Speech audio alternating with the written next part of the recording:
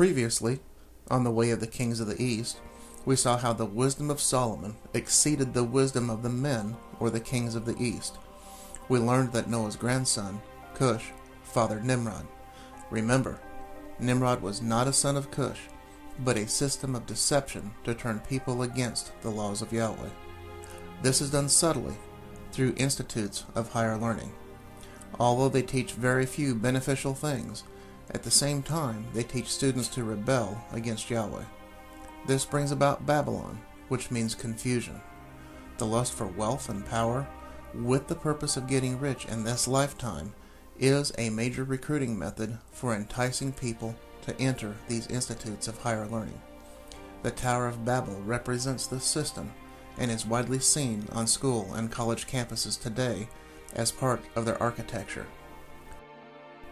The Tower of Babel is also represented in government buildings around the world.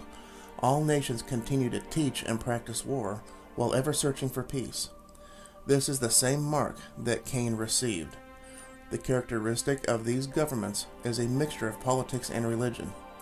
As the late Malachi Martin, author of The Keys of This Blood, stated, "Politics without spirituality, without religion, is no politics, and religion without politics is no religion." People have been deceived into believing that these institutes of higher learning, as well as our governmental systems, have all the answers to the world's problems. Greed and lust has not only led to wars where one country invades another to take their resources and wealth, but has also led to the defilement of mankind's food supply. The more they reject Yahweh, the more the confusion grows and the worse problems become. All religious, political, and military leaders are affected by this system. The cumulative result is that rational decisions cannot be made.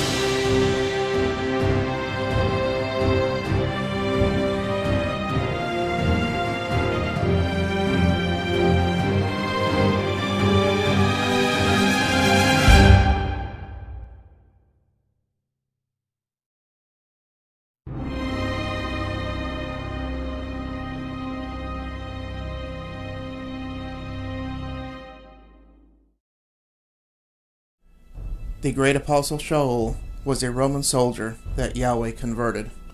He was from the tribe of Benjamin, a Hebrew and a Pharisee, a Roman citizen born in Tarsus of Cilicia, brought up at the feet of Gamaliel. Keep these key scriptural facts about the apostle Shaul in mind as we continue in our study. Shaul was from the tribe of Benjamin. Genesis 49 gives us some interesting insight into the characteristics of the different tribes, including the tribe of Benjamin. Benjamin is a ravenous wolf. In the morning he devours the foe, and in the evening he divides the plunder. Genesis 49:27. We also see violent characteristics shown in the tribes of Simeon and Levi. Simeon and Levi are brothers. Their swords are weapons of violence. Let me not enter into their council. Let not my glory be jointed to their assembly. For in anger they killed a man, and for their pleasure they hamstrung an ox. Cursed be their anger, so fierce, in their fury so cruel. I will scatter them in Jacob, and disperse them throughout Israel. In other words, they are going to be scattered among the Benjaminites and others who left the teachings of Yahweh. This bloodline, the genes, are going to be scattered into the others. Shaul was also a Pharisee, circumcised on the 8th day, of the stock of Israel, of the tribe of Benjamin, a Hebrew of the Hebrews, concerning the law, a Pharisee. Philippians 3:5. Remember Yahshua's warning to his apostles. I am sending you out as sheep in the midst of wolves, and they are going to kill you. Speaking of the Sadducees, Essenes, and Pharisees. Shaul, who was of the tribe of Benjamin, was a Pharisee doing the work of a Pharisee, which was chasing down House of Yahweh members and killing them and anyone else who wanted to live by the written laws of Yahweh.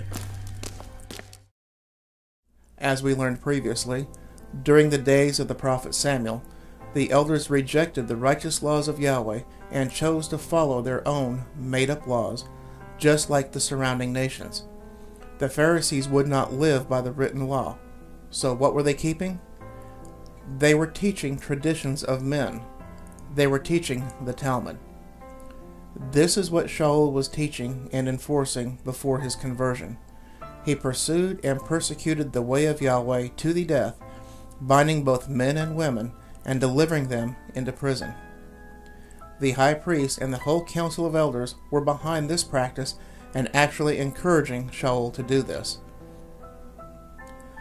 Shaul had letters from them to go to Damascus to bring the believers back to Jerusalem to be punished. Shaul was present when Stephen was stoned. Acts 6:8 and 26. Shaul states that before his conversion to the way of Yahweh, he was a blasphemer.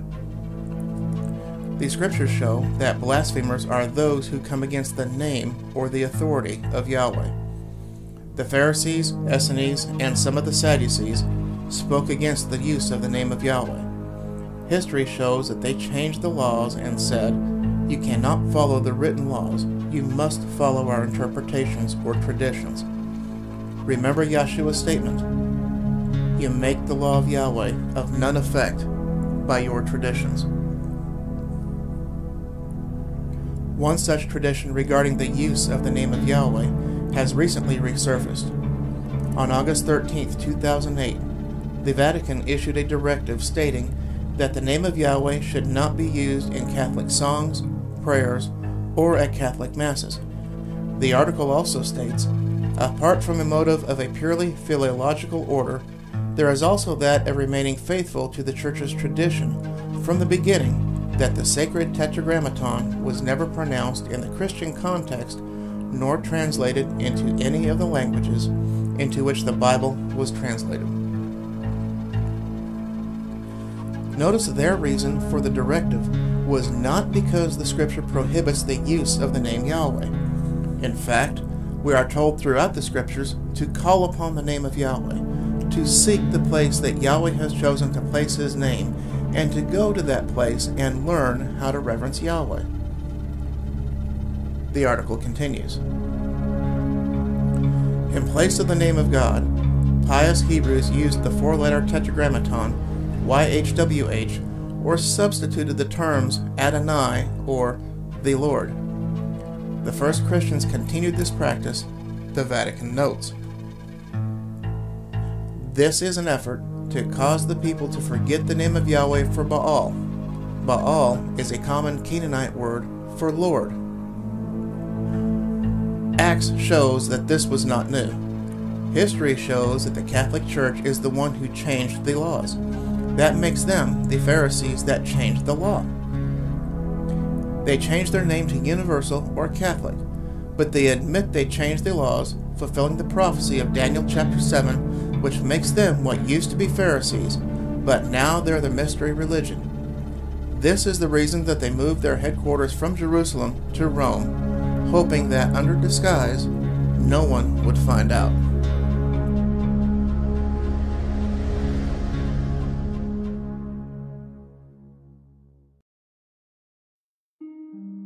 To most, it's a mystery how Rome came about. Mythology states that two brothers, Romulus and Remus, were drug off into the forest and raised by a she-wolf after the death of their mother.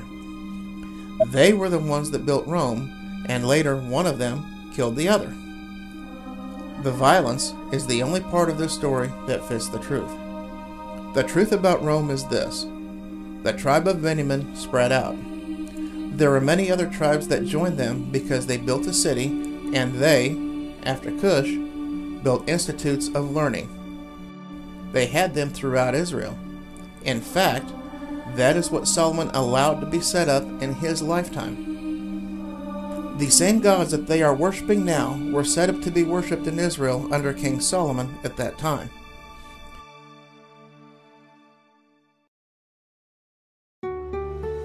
Shaul was trained in a school of advanced learning, or institute of higher learning. But since some were hardened and would not believe, but spoke evil about the way of Yahweh before the multitudes, he separated himself from them, taking the disciples with him. But every day he reasoned with them at the school of Tyrannus. Acts 19:9.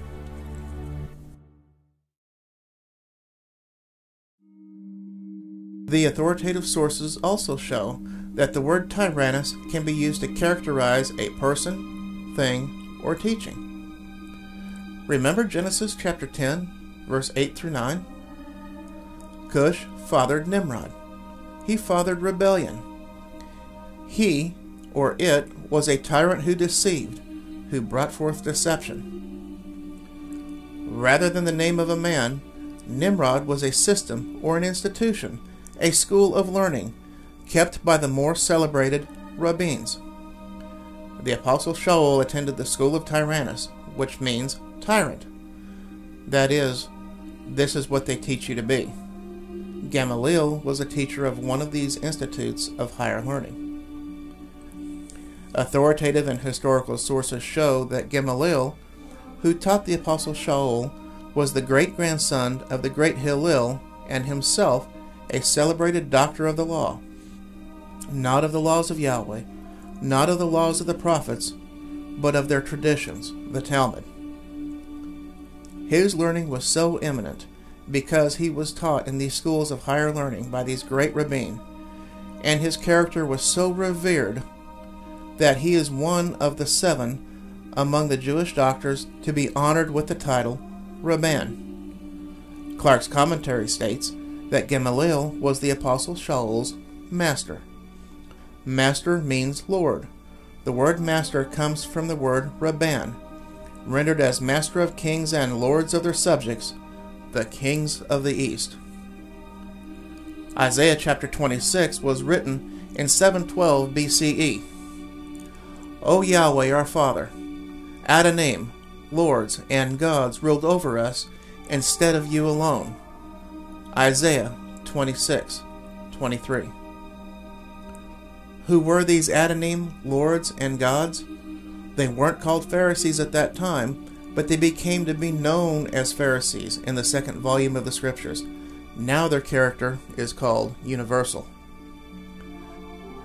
This is the same thing that Cush brought forth in the institutes of higher learning, which they have all over the world now, teaching this doctrine and not the laws of Yahweh.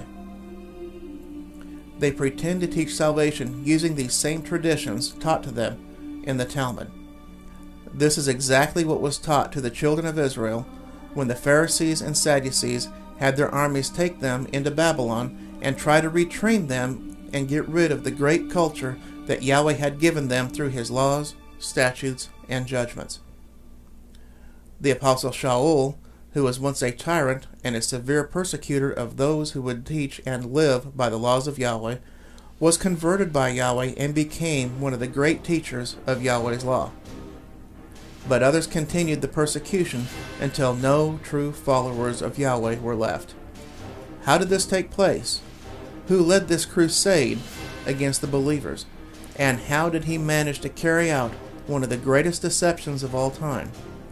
You will be shocked at what you learn next time as we continue examining the way of the kings of the East.